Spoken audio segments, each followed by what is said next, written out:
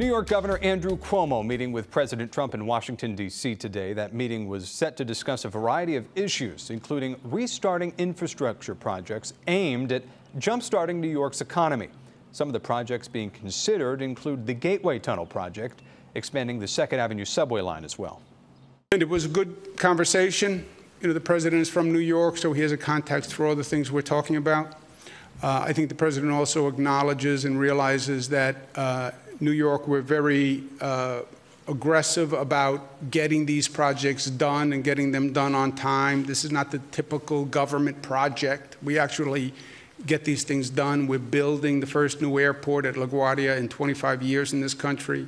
Well, meantime, the governor says COVID-19 related hospitalizations and ICU patients, those numbers are down. The number of people who died from the virus increased by 1 to 74.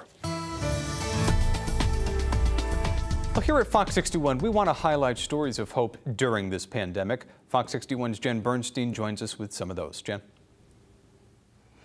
Ben, we love the stories of recovery from COVID-19 because they really are pretty inspirational. And today we are telling you the story of a Bridgeport man whose COVID comeback was really, all things considered, unexpected.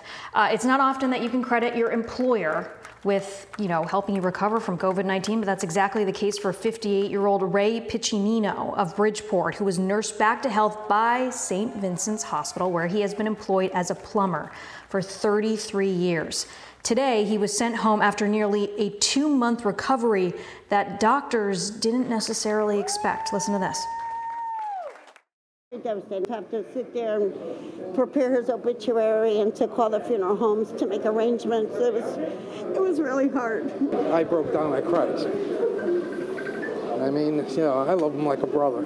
It was my 25th anniversary, and my present for my wife was I woke up, and that was my present for my wife. Yeah.